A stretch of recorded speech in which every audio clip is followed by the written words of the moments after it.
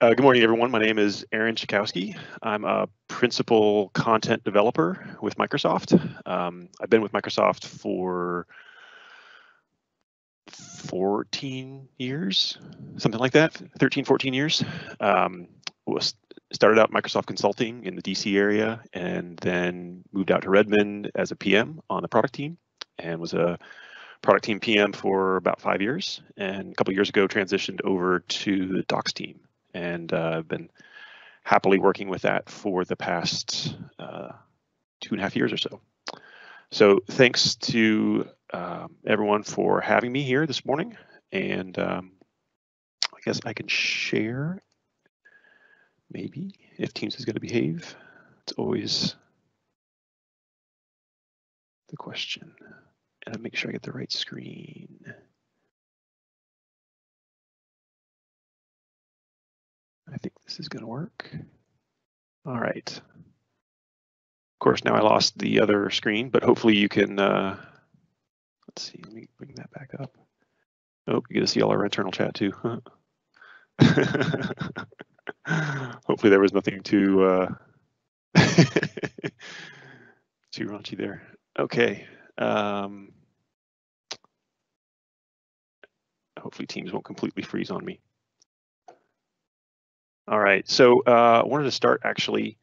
Hopefully you all have seen this on Twitter, but in case David later or maybe Michael forgets to mention it, there is a survey that was posted. Both DJM and Rob York and a bunch of others have retweeted this, aka.ms and then WFH_CMX_ survey. It's a survey that we put out asking folks to give ideas. The engineering team has been working hard. You'll see that, hopefully you've seen that in the tech previews, and you'll see that over the next couple of months as well. Working on a lot of technologies and support for scenarios to help your customers and your clients working from home. And so a lot of focus on remote scenarios. So we want to hear from you, what other things do you need? So hit that survey, fill it out, send in your response. For those of you that have already responded, thank you very much for your inputs. Okay, so I was going to talk about, in general today, I want to spend some time talking about docs and how to use the docs, but because kind of the overall theme of today is around remote workers and all that, I wanted to spend a little bit of time up front talking about some of the content we have available specifically for remote work. So let me get to the right screen, and a good place to start, as always, is the Config Manager Documentation Hub page. Now under /mem/config-mgr, we moved to consolidate with Intune a couple months ago. So you'll find both Intune and Config Manager now under this mem doc set. A lot of this is organized logically by kind of the different areas of things, but you'll find a lot of remote work scenarios are already top of mind. So you'll see a lot of them here at the top in these tiles. So from all the different cloud attached things such as tenant attach, which is new in 2002, all the good CMG stuff for Cloud Management Gateway, co-management, desktop analytics, a lot of good content there. Co-management, I wanted to point out, if you are looking into co-management, thinking about co-management, a good place to start is the quick starts. So this we put out a little over a year ago. It's got a little intro video here from Brad, and there's a bunch of articles here that go into, hey, what are some of the things you can get right away with co-management if you go out and enable it, and then some other videos from a bunch of the PMs. You'll see Rob York and Heidi Chang, Dan Guillory, a bunch of folks that I'm sure you recognize, doing some videos here and talking about how to use co-management. So that's some good content to get started with.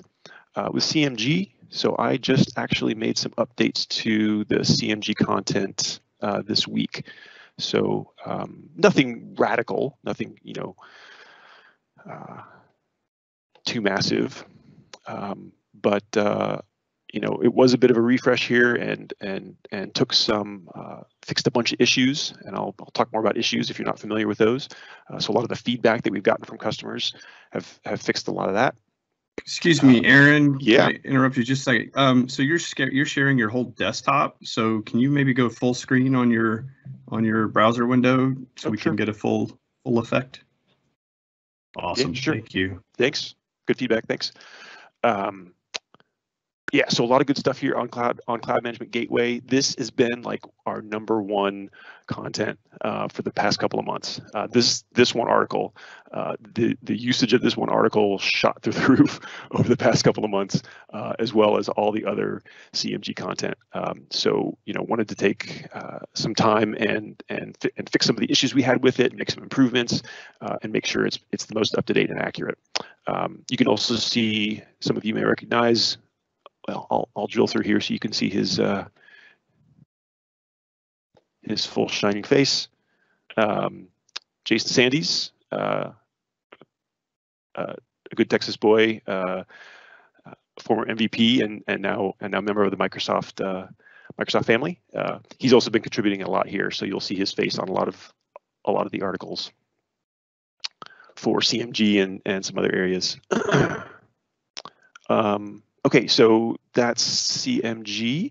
Tenant attach. So tenant attach, new feature in version 2002, and so we've got a landing page here. Not a ton of content right now, but if you've been keeping an eye on the tech previews, you'll see that there's a lot more coming. So just in 2005 tech preview, I think we had 4 new tenant attach features in just that one tech preview. So a lot more coming on tenant attach. You know, make sure to check that out. It's a great way to cloud enable your config manager environment and start using the new Microsoft Endpoint Manager admin console in the Azure portal to be able to view information about your on-prem devices. So you know, great for help desk scenarios where they just want like a cloud console, right? They can view information out of Config Manager just using a web browser. Some great, I think there was either a tweet about it or maybe someone wrote a blog actually doing, in a tech preview, doing CM Pivot from their phone using the Endpoint Manager Admin Center on their phone. So that was pretty cool. Windows Virtual Desktop, there's, you know, if you go under the Windows content, they've got some more information on Windows Virtual Desktop. Specifically for us, there's not a lot. It's basically just, hey, we support Windows Virtual Desktop. So actually, you know what? I'm not going to bother and go looking for that right now. Autopilot. So Autopilot, again, it's also, all the content is currently under the Windows content. FYI, we are in the process of consolidating the Autopilot content also under MEM. So it's currently under Windows, but we're actually be moving it and relocating it also with MEM because it is part of the Microsoft Endpoint Manager umbrella of features. So coming soon, you'll see Config Manager, Intune, and Autopilot all under the MEM banner. And actually, if I step back to the MEM Hub page, so the MEM Hub page is going to show Intune, Config Manager, and Autopilot. Right now, Autopilot, all this is linking off to that Windows content. So this is a great way to be able to access that. It's just go to docs.microsoft.com/mem, and then you can find, you know, easy access to all three. And then soon, again, we'll be merging the Autopilot content in under this MEM umbrella. Okay, Defender ATP. We I think we added a link here. Yeah, so we've got some content on Defender ATP. We've had some functionality in Config Manager for a couple of years. I actually was a PM on some of the original integration that we had years ago, and then just recently have improved that, and now it's a lot more cloud connected. So some great improvements to the ATP integration just recently. Okay, so that's just kind of a quick overview of a lot of the kind of cloud attach and you know, remote worker stuff that we have in our content. So you'll get a lot more information about this over the rest of the day. But I just wanted to give you kind of a summary of some of the content that we have available for those topics. One of the big questions that we get from folks is, hey, what's the roadmap for Config Manager? What's new? What's coming up? Best answer there, look at the tech preview. Hopefully you are actually installing the tech preview and using the tech preview and providing feedback on the tech preview, both from the new functionality, but also from just day-to-day use. So hopefully, you know, put tech preview in your labs, start using it, and give us feedback. Because the way the build process works is that's the same code that we're going to, you know, ship as part of current branch that you'll use in production. Some things will be turned off, obviously, but you know, you want to make sure that you're validating stuff in tech preview and giving us feedback, even if it's not on the new features. But to get a sense of what's coming in current branch, hey, what's coming in current branch 2006? Look at the tech preview, install it, start poking around. At a minimum, go read the docs.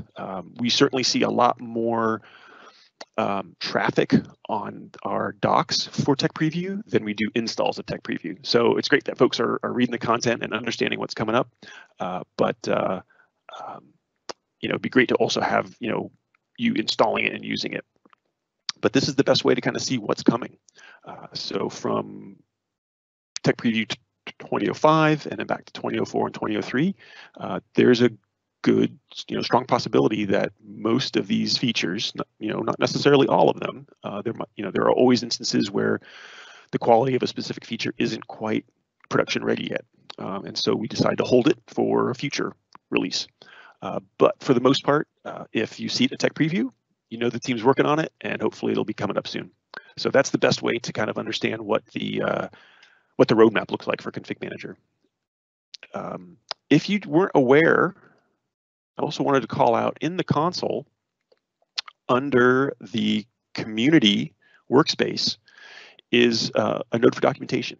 This node has actually been there for at least a year, if not more. We did just recently also add the community hub for customers on version 2002. So the documentation node, you know, it's a great way in console to, you know, get access to the doc library, see some list of recommended articles. So you'll notice some similarity here in some of the things that I've already talked about, right? And sort of in terms of tenant attach and desktop analytics and co-management. So, you know, a lot of the kind of the hip cool things and things that the team is investing in and working on, and we think, you know, really kind of just strategically important sort of topics will be right there at the top. Also, you'll see what's trending. So what's popular, the data, I pulled data at the first Monday of the month. So I just did it this week and pull the data for the prior month. So you're seeing trending articles here from May. And again, plan for CMG with just a huge amount of traffic. You know, log file reference. This is almost always at the top of the list. So log files is always a topic that folks are always hot on. I did just reach out to the engineering team yesterday.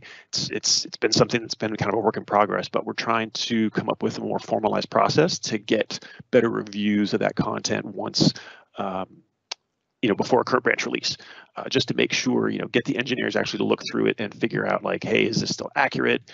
Is there more information we could add? Are there more logs that we should be adding here? Oops, switched to the wrong window there. And then recently updated. So this is not all of the articles that were recently updated. I trim it down to the top 10, sort of top 10 most interesting ones. But you know, gives you an idea of kind of where we're making some changes and some things that have changed recently. So, for example, support for Windows 10, adding in support for version 2004 of Windows 10. Some of the CM pivot you see here. Megan Stewart, who's my coworker and colleague on the content, she made a ton of improvements to the CM pivot content, and yes, you know, some other articles here that were updated. And I'm just FYI, guys, I'm keeping an eye on the internal chat, not the Q&A outside. So if there is a question that comes up that might be good, just let me know. I'm not keeping an active eye on the list of questions over there. Okay, I mentioned Community Hub and wanted to call that out. Debating whether I want to. I'm not going to open it up in this environment. It's our internal dog food environment, and I don't know what's there, so I didn't look at it beforehand. Oh, actually, sorry. Let me go back. I should have kept going and talked about. So also on this page here, we also have, and again, this is in console, some troubleshooting articles. A lot of these are, or some of these are links out to support.microsoft.com, some KBs that have some detailed troubleshooting steps to help you with different topics. Some of them, it's new content in docs.microsoft.com. So for example, troubleshooting application deployments. This used to be a KB article, and gosh, that was last year at some point. One of our support gurus, Vinay, helped to migrate this content over to Docs. So under the apps management area of our content, there's this big troubleshooting section here to help you troubleshoot app deployments. So a lot of really deep technical information here to help you troubleshooting apps. And we'll be moving.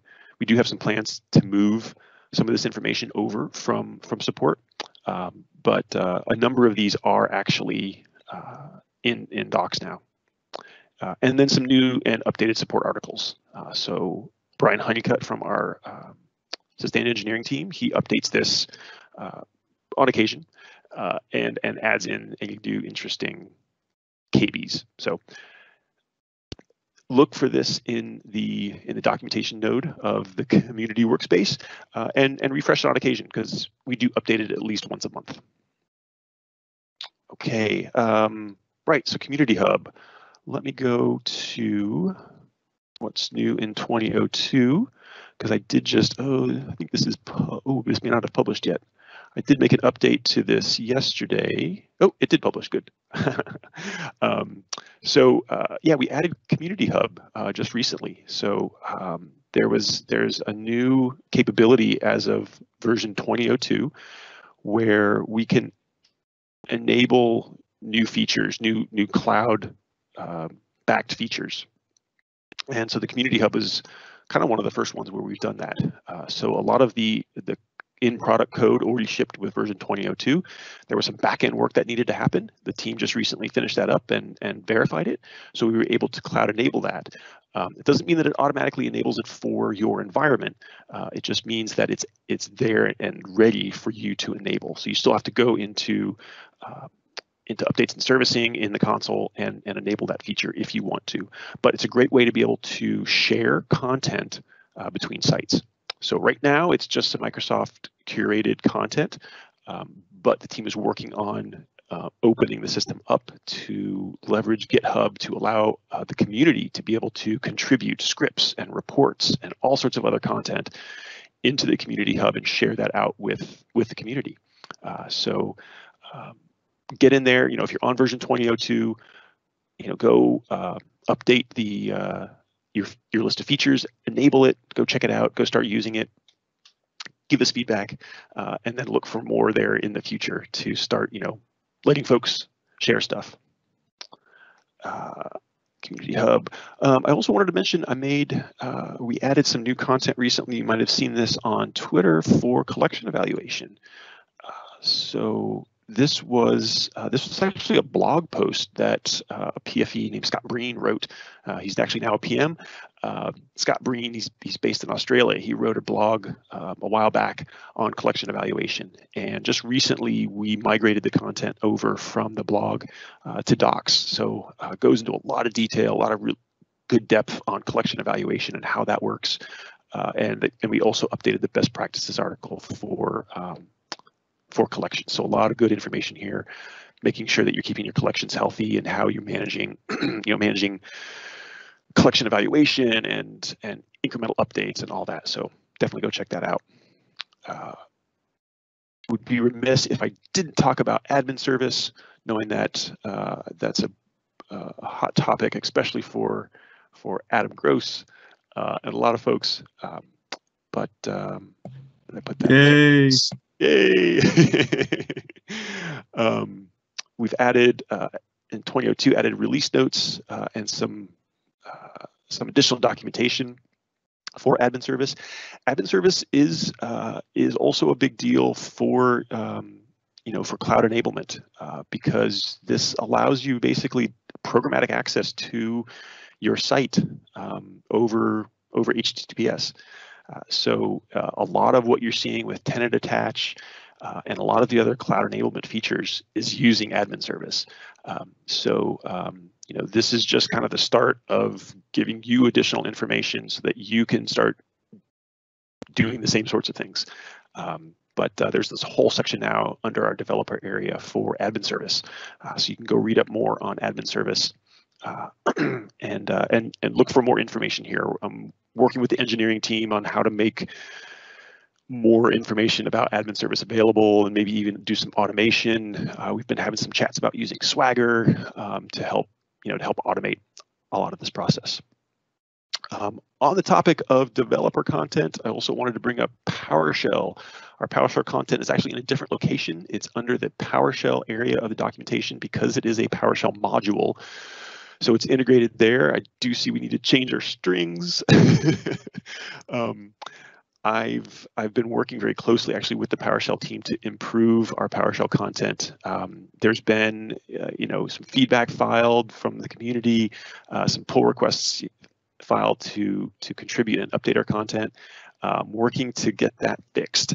I'm also working, the primary thing I'm working on right now actually is getting at least some stub content in for everything, for all of the commandlets. So if there's been instances where you're like, hey, commandlet such and such is missing, it's just there's no documentation for it. We've got a process that I've worked with the PowerShell team to understand how to automate getting that information out and publishing it. So I'm working on that pipeline right now. Once that pipeline gets fixed, then I'm going to fix the synchronization between our private repo that we have where we do the publishing and the public repo where feedback is filed and contributions are made. So there's some work to do here still. It's a work in progress, but we are trying to improve our PowerShell content to get you the information that you need there. Okay, so that's kind of a little intro on some remote scenario stuff and some kind of what's new stuff. So now I'm going to transition and talk more about, in general, kind of how to use content. I'm going to hit on kind of four main topics: how to search, so how to find stuff, how to get notified of new content, so that you don't have to wait for an event to listen to me to tell you what's new, how to give feedback, and then hopefully if we have time I'll get into how to contribute as well. So let me switch to my notes over here. So just some searching tips. Oftentimes people will come to me looking for content. Hey, where do I find such and such? So trying to help people better find things. So I'll switch over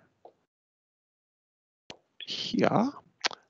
So my first tip is, using the search engine of your choice, but scope your search, drmicrosoft.coms. And that then will help to make sure that, hey, you're searching in our content. Give the proper short term, and this is also it's in the URL. So historically, I told people to use SECM, but we have migrated away from that doc set. Now it's config.mgr. So make sure you use that keyword, and then whatever you want to search for, right? So if we're going to search for BitLocker. There you go. The first hit is playing for BitLocker management in our content.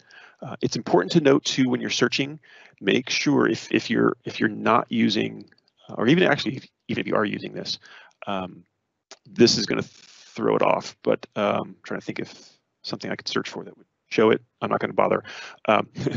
If you see docs.microsoft.com previous versions, that's old content, okay? So sometimes I'll have people send me links to, something like docs, Microsoft.com, previous versions. Yeah, I don't know what this is, but we'll see what comes up here. Post-recovery tasks, there we go.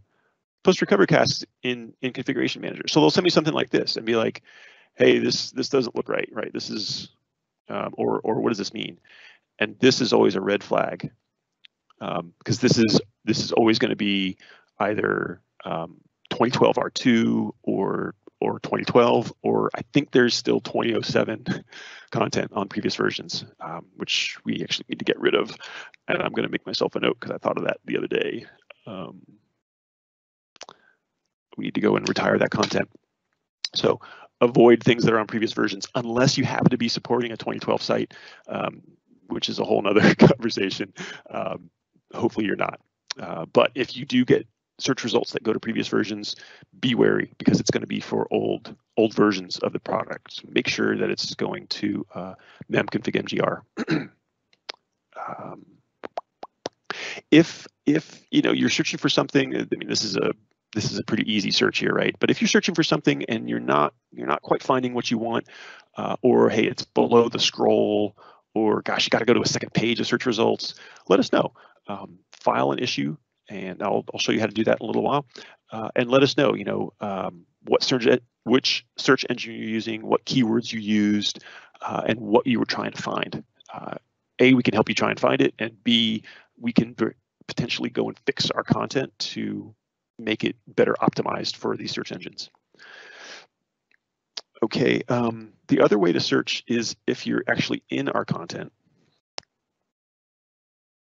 There are a couple of good ways to search. So first is up in the upper right of, I think, every page on docs.microsoft.com. So, oh, and I should also mention, a lot of what I'm talking about here is not specific to Config Manager. I'm using Config Manager because that's where I live, and most of you, I assume, live as well.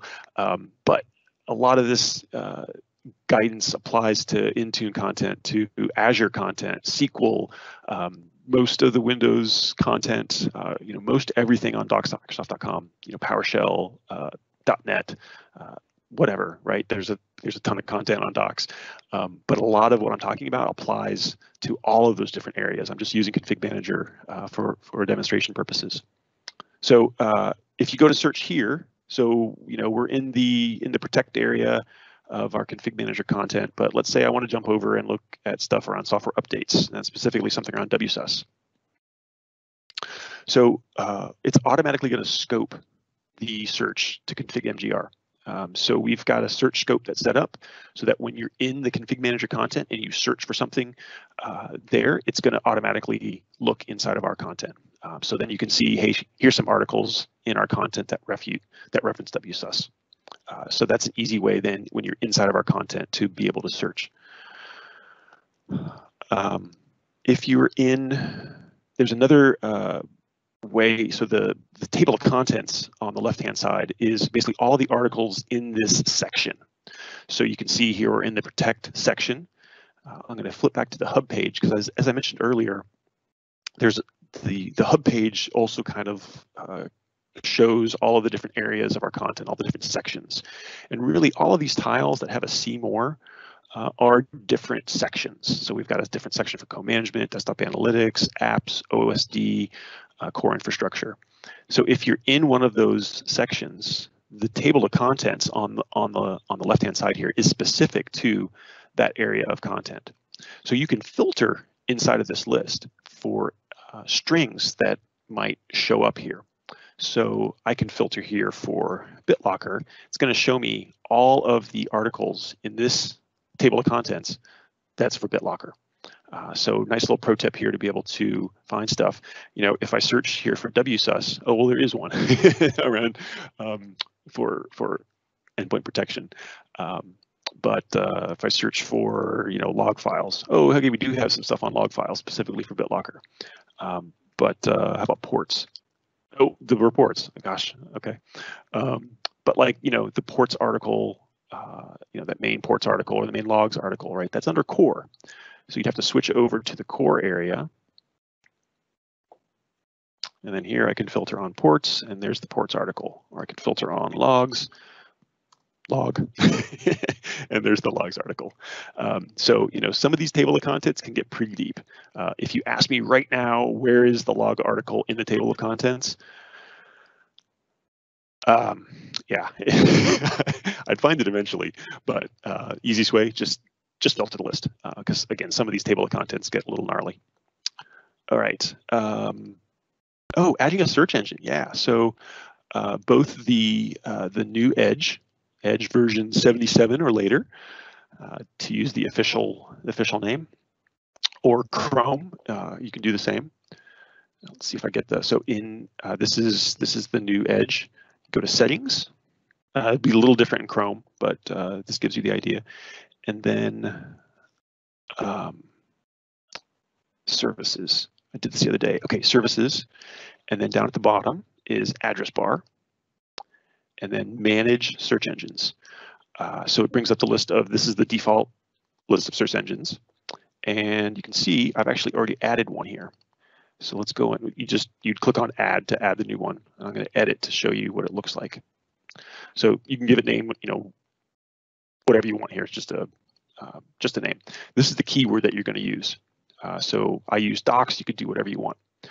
Docs.microsoft.com, our search engine. Tell it to search. You give it the %s, which is the string that you're going to search for, and then you include the scope. Did this? There we go. That scope again. Okay. So scoping it to config-gr. Now, when you go to the, I'm going to open a new one just in case. Come into here. I type docs tab. It's now automatically scoping to the config manager docs content. And you can see here it brings up the docs search engine and search directly. So great little tip to be able to make it easier to find stuff there.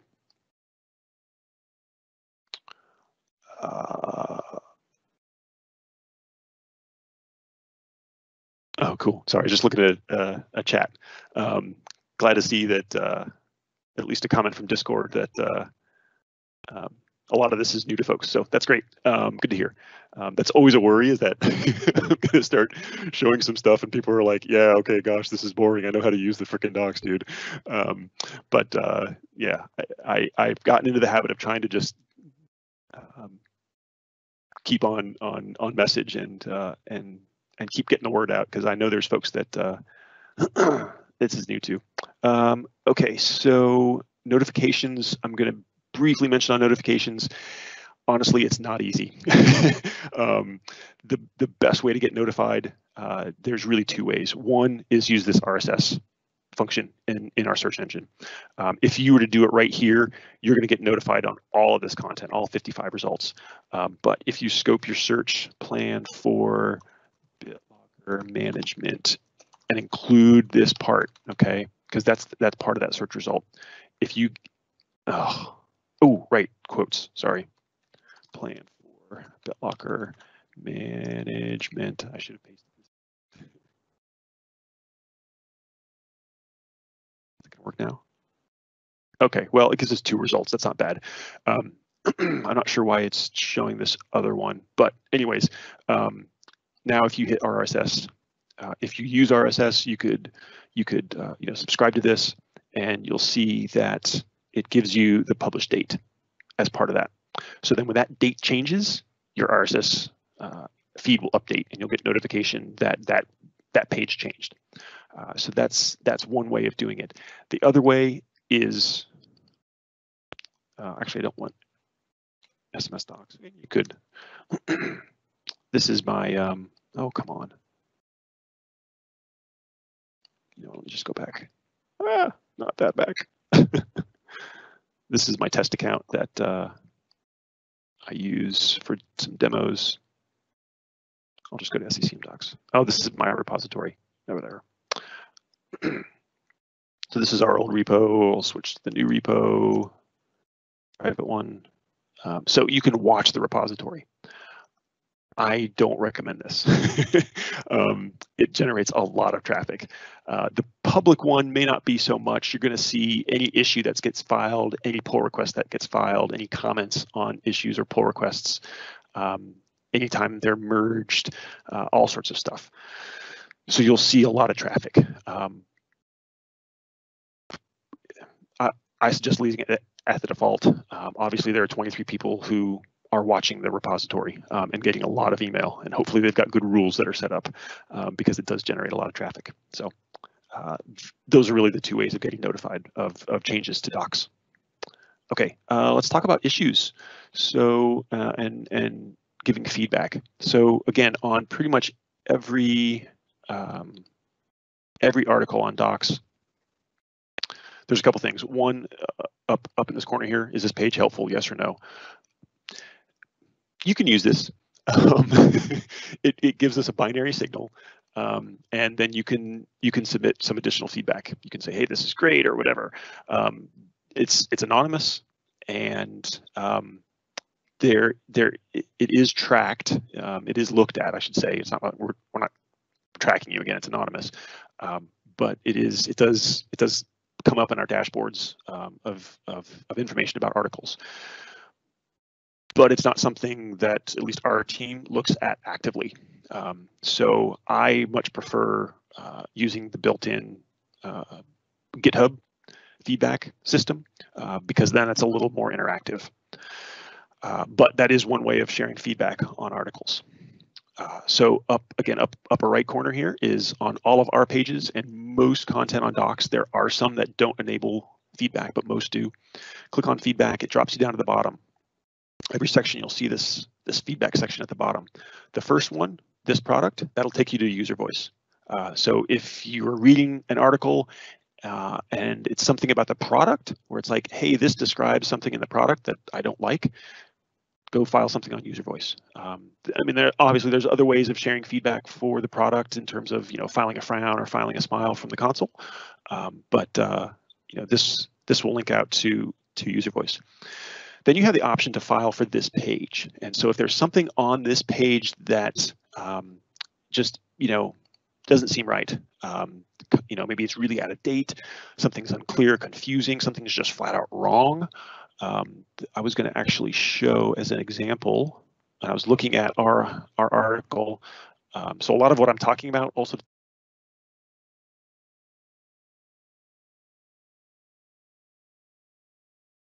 I had the wrong URL here. I haven't updated that URL. So I could go to feedback. And some of you also, if you're familiar with the system, you may notice that things have changed recently, and it's actually not showing existing issues, if there are any. There was a change recently where, and it's still a work in progress. So for now, if you want to see, hey, are there any issues already filed on this page, then you have to select this option here to view all page feedback, and that'll flip you over to GitHub, and we'll show you this is just an ID for that article. So in this case, there not already any feedback filed. So if I click feedback for this article, it's going to pop me over to GitHub. I can enter in a title to describe what's going on, enter my feedback, and then leave this alone. It's a whole bunch of metadata that helps us identify the article. If you just go straight into our repository and file a new issue, which is fine, you can, but it's not going to link it back to that article. So if you do go this route, you don't see all that metadata, make sure you drop in a URL so we know which article that you're providing feedback on. I kind of jumped ahead a little bit here. I want to make sure that I also talk briefly about joining GitHub. So if you don't already have a GitHub account, go do it now. Seriously, stop listening to me, go to GitHub, create an account.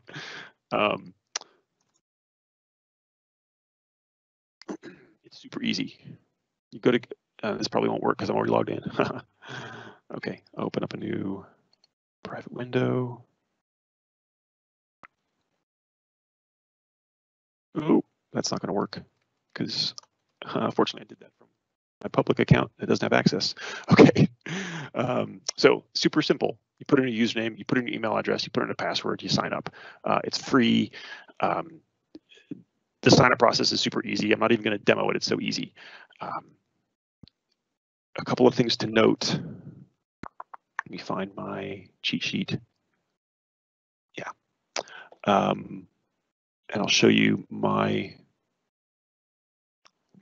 work profile, because that's a little more interesting than the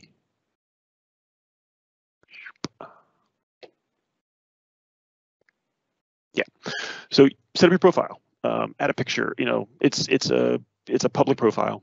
I think maybe you can control whether it's public or not, or at least what aspect is public.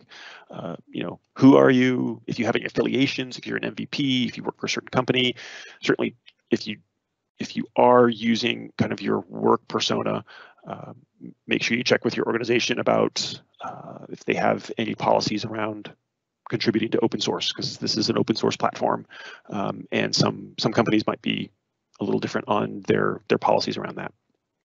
Do note that contributions to docs does count towards MVP awards, so FYI.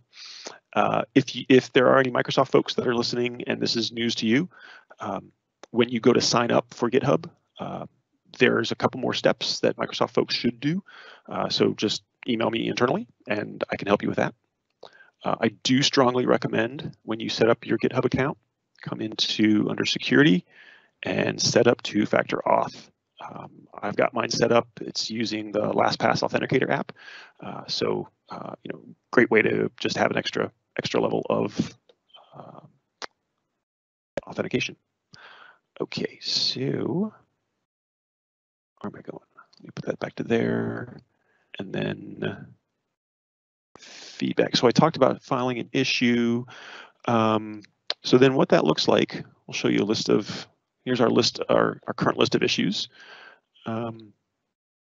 And remember, this is the same repository that manages content for Config Manager and Intune. So you'll see some Intune issues here.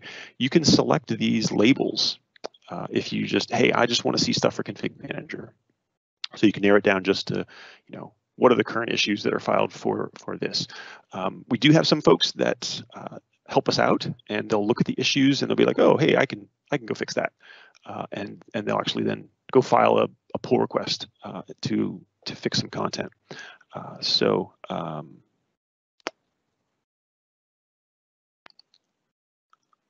Yeah, okay. Nice thing about filing issues is, let me see, I'll use Gary's. You know, Gary did a great job here of providing some you know, some details of the problem. You can see he actually filed it from the article, so it's linked back to it. But then the nice thing with these issues is that we can have a conversation. So if you just use that, you know, hey, was this article helpful? Yes, no. Okay, great. It gives us a little bit of a signal. But this is good because then we can ask questions and we can have a conversation, and we can go back and forth to find out, you know, get some clarifications on things. So the kind of the next level of work here is actually contributing. And I like to say, if you see something, fix something. So I'm actually going to pick on Adam. Not really pick on him. I'll call him out. I'll say, hey, congratulations. Thank you, Adam. Pick away. So, and this totally wasn't planned. But I probably couldn't have planned it better. So Adam filed a pull request yesterday. He was looking at an article for desktop analytics on monitoring connection health, and he noticed that the registry key didn't have a space in it. So he edited the article and added a space. And then he also noticed, hey, up here, you're using, you know, PowerShell style formatting. Down here, further in the article, you're not. So we fixed that too. So he was reading the article, he saw an issue, he hit edit, he fixed the article, he submitted a change. So he submitted that change at 9:14 Pacific time. By the time I got in and got logged on, 9:58, I I looked at it, I'm like, oh, this is perfect. Good change. Signed off on it. Our review team picked it up 8 minutes later, merged it. Our daily publishing cycles are around 10:30 in the morning Pacific, and then about 3:30 or so in the afternoon. So this was merged in at 10 o'clock. It was published by 10:30. So in about an hour and a half after reading, less than an hour and a half after reading the article, finding an issue, fixed, published live, the change. So kudos to Adam for doing that. Thank you. Makes for a great example to show. So if we go to that article, just copy the. Other docs groups aren't nearly as responsive as the config manager docs folks. So, and we're you not set always, the bar really high there, Aaron. We're not always that responsive either. So, this was just a good happy example, a good happy path example. So I don't know why it hasn't his face isn't shown up there yet, but Windows NT. Not sure exactly which one it was, but we could search for the bad case. Uh-oh, it found it. Oh, is there another one? Oh, maybe there's another one. Oh, well. Because I think it actually... it just didn't look like it published. If we look at, but at the... yeah, it's got your change already in, though. Well, maybe not a good example. I'll have to go look into that.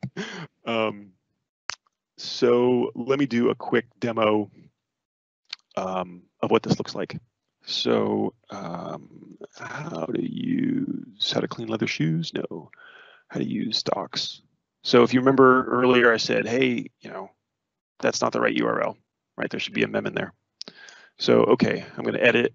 It's going to flip over to GitHub. So the reason to have GitHub account, 1, file feedback, 2, edit the docs. If you've got the GitHub account, then when you come across something, you see something, you can fix it. You can submit the pull request, you can submit the issue. If you don't have a GitHub account, you come across something and you're like, oh, I got to go create an account. I don't want to do that. All right, never mind, right? So create the GitHub account, you've got it. You're already signed in, so when you need it, you can use it. So there's a whole bunch of stuff going on here. If we had more time or whatever, I could go into a lot more detail. But the basics are you hit edit on the article, and then in here you see the little pencil icon. You're going to do a pencil edit. I'm not going to talk about forks and repositories and branches and all that stuff. There's a lot of other stuff happening here. If you understand that stuff, this will make sense. If not, don't worry about it. GitHub does a really good job of kind of hiding a lot of that stuff for you. Now, I will say this with my test user account, this is the first time that I've done this demo under memdocs. I was going to practice it yesterday, and I thought, you know what? I'm going to wait because I want to show you the clean experience. So fingers crossed that this works. Yeah, okay. So in this case, it's automatically creating a fork of the project for me. Again, you don't have to worry about this stuff. But if you do understand what I'm talking about, there's some of the, some things happening behind the scenes here. So it then opens up, this is the markdown. This is the raw markdown. You can see there's some header information here at the top in terms of this is the date that gets published at the top of the article. If that's not automated, it's actually a field in the article as to when it was last updated. We don't automate that. So then I can scroll down and I'm looking for right here. You can see I've got this article. The tick marks are what make it sort of look like code. So I'm just going to add in mem. Look for results from docs.microsoft.com/mem/configmgr. Yes, I'm going to go with that. There might be more instances here. For the sake of time, I'm just going to move on. Scroll down to the bottom, propose changes. You can leave the default if you want. I personally like to put in what changed. So added, this is the what. So what did you change? Added mem to super simple, okay? Don't worry about a description here. Propose change. For those of you that want a little more info, what's happening here, this is the commit. So you're adding a commit message, and you are making a commit. So you propose changes. It's going to show you, okay, you're making some comparisons here. It's going to show you a preview of what changed. So you can double check to make sure that you didn't fat finger something or accidentally click elsewhere on the page. Green is added, okay? It's the same line. This is the old, this is the new. So yep, that's the only change that I made here. So I'm going to create a pull request. Again, some more things going on up here in terms of the repositories and the branches. Don't worry about it, right? It's doing a bunch of things here for you automatically. It's going to pull your commit message up here. So here's your commit as well, as the title of the pull request, and that's fine. You can leave it as is. And I do recommend leaving a comment here. And this comment is, why did you change it? This is something that is just more informational between the writer and yourself. This down here, this lives with the article. So this is part of the article's history and it's associated with the article. So keep this succinct and to the point. What happened. This is more of the why. The URL is changed, so needed to be updated. Whatever. Okay, and then create pull request. Make sure you click the second create pull request. If you're at this screen, you're not done yet. You still have to create the pull request. All right, so I'm going to go ahead and do that. And now I'm done. Okay, GitHub and specifically the Docs platform is going to do some additional things here shortly. Hopefully it's going to start. Some of the automation will kick in. There we go. Our friendly bots will start adding some labels. And then I actually should be up. You can see it's assigned to me. I'll actually get an email notification saying, and I should also I've got the GitHub app on my phone. Haven't gotten that notification yet, but I usually get notified on my phone too when from the GitHub app. So then I get notification and I'll go review it. And as you saw in the other example with Adam, I can easily sign off and get that published. So that is the super short demo of editing docs. And I look forward to seeing more edits, more contributions from the community. It's a great way to get involved and share your knowledge. There's all sorts of ways that you can contribute. This was a simple example of fixing a problem that you see. And that's certainly probably the #1 thing that we see from folks is as they're reading something, they see an issue and they fix it. If you're reading an article and you've got a little nugget of information that's useful and you want to share it with other people, edit the article and add a tip, add a note, add an additional URL, a link to something else. There's all sorts of ways that you can contribute. If you want to do more complicated things, Adam has I'll keep shining on Adam. He's contributed an entire article. We worked together on a PowerShell article, a new commandlet that was missing. So it's possible to do more complicated things. That one was a bit of a challenge, but we got through it. Yeah, so I look forward to seeing a lot more contributions from Texas soon.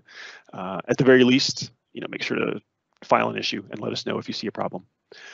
So we do have a little bit of time left, and I noticed from the chat that Donnie said there's a couple of questions. So I do, yeah. So please keep the questions coming. These have been really good. Aaron, I think you're one of those guys that as soon as they find out that you're a docs guy, they're going to ask you pretty much anything. And knowing you can probably answer it, but I'll see if I can keep the ones down to just doc related. One of the ones that came very early in the presentation was, what are the URLs needed to allow Community Hub through a proxy, and basically which way, from the provider or from the local console? Good question. So it's going to be from the console. And actually, that's a good note because we need to hub endpoints. I think there are additional endpoints that we need to light up. Let's see, that is under, let's see, so site, docs.microsoft.com. I'll use my own examples here. Config mgr, internet endpoints. Oh, I should have used my, there we go, internet access requirements. I don't think we've added Community Hub here yet. I know we added, yeah, we added the ones for docs. We haven't added the one yet for Community Hub. I think this is on another screen. I'm going to search here because I'm wondering if, actually, you know what? I'll show you here. I'm going to edit this and go to the code. I'm going to give you all a bit of maybe a pro tip. Oftentimes, I will comment things out. And so it's possible that configuration manager console, did I add it here as a comment? I did. Oh, but I noted the issue. Oh, the issue. Oh, it's an internal issue. Nuts. Okay. But you can see I had a placeholder here in the markdown. So it's not published, but it technically is public. But there's not really anything gory here, right? But you know, go look at the markdown sometimes. So that's a little bit of a pro tip. Sometimes I'll have little hints there.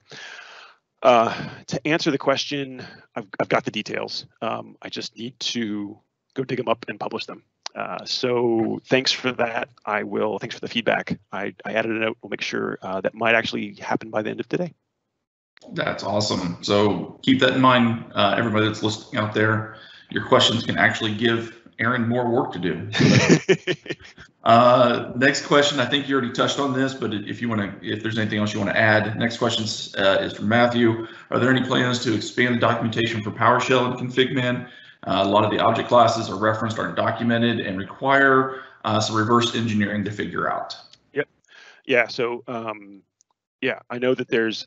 So let's see. We updated back in.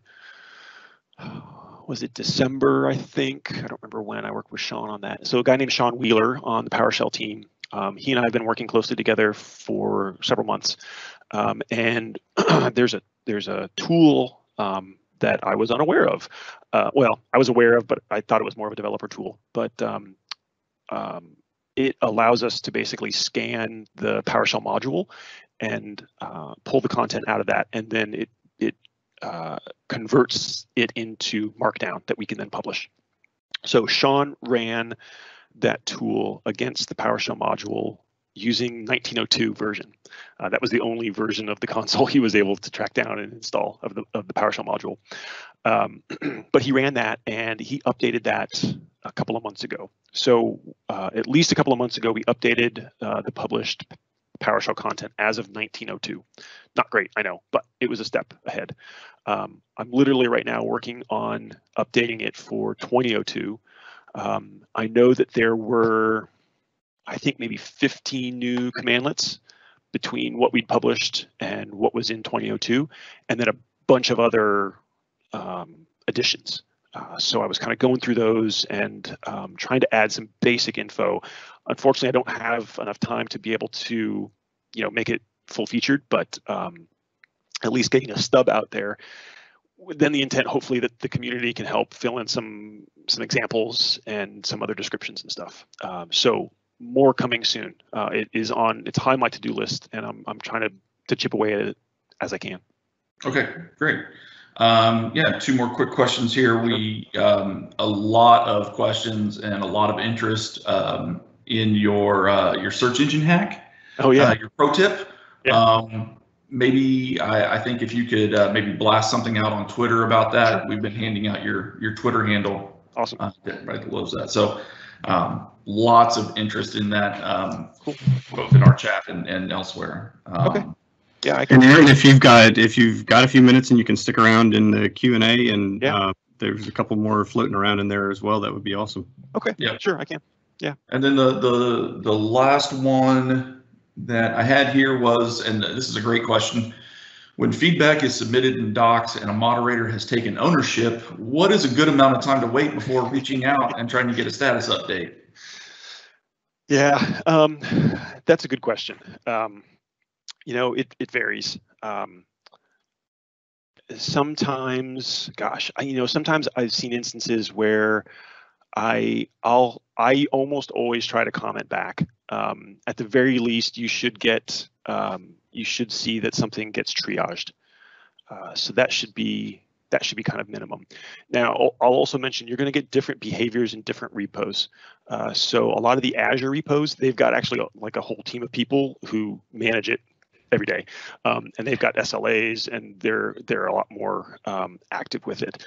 Our team is active. I mean, you can see things from a couple days ago. We're getting some activity. Some things from 2 days ago, 4 days ago, aren't yet even triaged. I personally, for ones that I'm assigned, I always at least try to make sure that it's triaged.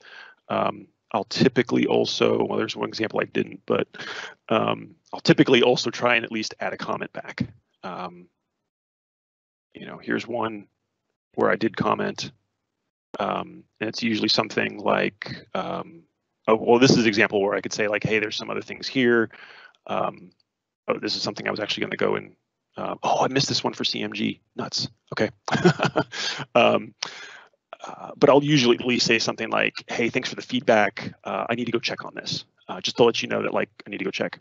Usually what that means is I need to go send an email to an engineer to ask them what's up. And then, it's dependent upon getting a response.